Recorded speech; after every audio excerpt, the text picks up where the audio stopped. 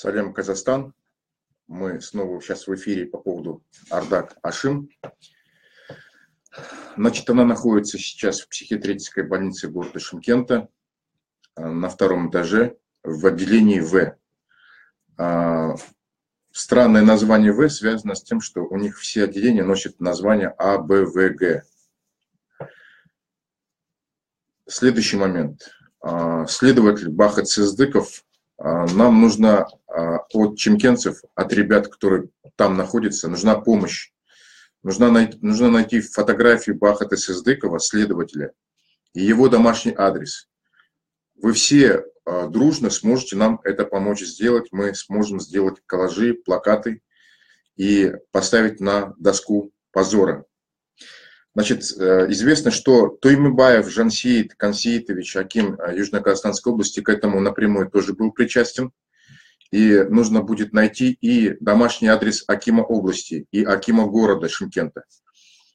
Начальника ДВД города Шымкента, начальника ДВД области Южно-Казахстанской нужно найти домашний адрес. Нужно найти домашний адрес начальника КНБ области, КНБ Шымкента. Всех участников репрессий нужно найти домашние адреса. Для вас, для всех, кто проживает в Южно-Казахстанской области, в Шымкенте, это для вас не проблема. Все, кто имеет эту информацию, прошу сообщить в личку ко мне и так далее. Мы будем сейчас разбираться, делать книгу, доску позора по всем ним. Я повторяю, что, значит, такая ситуация может повториться с каждым из нас, поэтому мы должны все подключиться дружно, и мы не должны молчать, мы должны говорить, каждый из нас должен говорить через видеопосты, выражать свое отношение к этому. Поэтому все подключайтесь. Значит, ситуация по опекунству следующая. Значит, представляете, как я вчера уже говорил, оформили опекунство на неизвестного человека, который дал согласие на то, чтобы ее посадили в психиатрическую больницу. И, видимо, этот человек еще и присутствовал в суде и дал показания судье, что он не возражает. При этом имя этого опекуна до сих пор неизвестно ни самой Ардак Ашим, ни ее мужу, ни ее дочери, детям, ни родителям Ардак. Поэтому в этом плане я хочу, чтобы вы все тоже помогли найти этого неизвестного опекуна, и тоже его имя мы засветим с домашним адресом для всех чемкенцев. Мы должны всех подлецов, которые участвовали в этой грязной сделке с психиатрами, которые тоже в составе 3 врачей, неизвестных пока, мы их имя тоже будем сейчас искать, тоже будем требовать, чтобы мы всех их внесли в доску почета черного позора. Мы их обязательно иллюстрируем, накажем и посадим в тюрьму.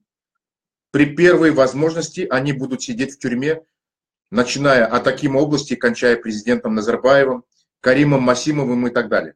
Пока в наших силах собирать информацию. Вы все можете помочь. Кто-то знает через родственников, через сослуживцев, всех. Еркена Отарбаева, судью, Бахата Сыздыкова, Тоймыбаева акима, всех начальников полицейских по линии МВД и по линии КНБ, по линии прокуратуры. Всех нужно сегодня собирать информацию. И точно так же надо делать по всем уголовным делам, которые связаны с другими политическими заключенными. Речь касается и Арона Табека, и Вадима Курамшина, и Мухтара Джакишева и так далее, и так далее. Но сегодня по горячим следам надо сейчас, пока есть массовый энтузиазм, пока есть у нас у всех такая злость солидарности, нам нужно сейчас этот вопрос по горячему сразу решать. И на примере Ардак Ашим мы сейчас должны восстановить справедливость. Сейчас родственники Ардак Ашим с трудом, 3 часа ругаясь, прорвались к Ардак Ашим, пообщались с ней. Значит, нужно, чтобы мы ей оказывали всемирную, моральную и материальную поддержку через передачки, которые психиатрическую больницу можно ей передать. Вы можете ознакомиться, все, кто в Чимкенте проживает, все, кто может приехать к ней, вы можете в интернете найти адрес, проехать туда, передать. Вы можете найти через меня семью. Я буду, наверное, сейчас вытаскивать Киви кошелек для этой семьи, и в этом плане опубликую номера счетов, чтобы можно было через Киви кошелек в Казахстане помочь этой семье, чтобы она чувствовала прежде всего моральную поддержку общества. Вот мы должны сейчас все помогать финансово, морально, юридически, советами и так далее. Следующий очень важный момент, что правозащитники и партии должны сейчас объединиться. Мы всегда будем спорить, и никакие акции солидарности не прекратят наши дебаты и споры. Но при этом параллельно, когда возникают такие ситуации, независимо от партийной принадлежности, независимо от религиозных или политических взглядов, независимо ни от чего, мы будем поддерживать всех людей, которые попадают в беду. Кто невиновен и попал под пресс репрессий Назарбаева. Эти репрессии на самом деле ничего не значат. Никого они не напугают, если будут чувствовать каждый активист локоть поддержки с любой партии, с любого движения. Мы должны помогать друг другу. Один за всех и все за одного. А западный мир, США, Евросоюз, я прошу вас вмешаться через послов, направить послов и международных психиатров, экспертов на помощь Ардак Ашим, приехать прям самим послам, консулам туда и тем самым показать, что дело находится под контролем международного сообщества. Более того, я предлагаю ограничить дипломатические связи с Казахстаном, прервать все приглашения Назарбаеву и всем другим чиновникам в свои страны. Надо создать список Магнитского. Нужно создать ситуацию, когда назарбаевский режим и Казахстан Назарбаева окажется в международной изоляции. Он должен получить санкции, международные санкции против назарбаевского режима. Должны быть арестованы все счета Назарбаева, Карима Масимова и всех остальных подлецов в окружении Назарбаева. Вот такая политика будет более действенна, чем просто какое-то мычание, непонятное о чем. Нужны конкретные действия. И Ардак Ашим не первое и не последнее. И Запад, его молчание означает то, что они соглашаются с тем, что Назарбаев их с потрохами купил за сырье, которое принадлежит казахам, предки которых защищали эту землю, защищали от всех сверхдержав нынешних, от больших многочисленных народов. И сегодня Назарбаев за спиной народа все это продает. Западное сообщество, идя к цивилизации, идя к нормальному пониманию взаимоотношений между властью и народом, должны помогать другим народам, которые сегодня находятся в плену, в оккупации у тоталитарного режима. Поэтому, во что бы то ни стало, вы должны помогать любыми средствами, чтобы эти тоталитарные режимы пали, чтобы они были изолированы, чтобы они не получали никакой поддержки от Запада, никакие кредиты, никакую помощь, никакие контракты, никакие инвестиции.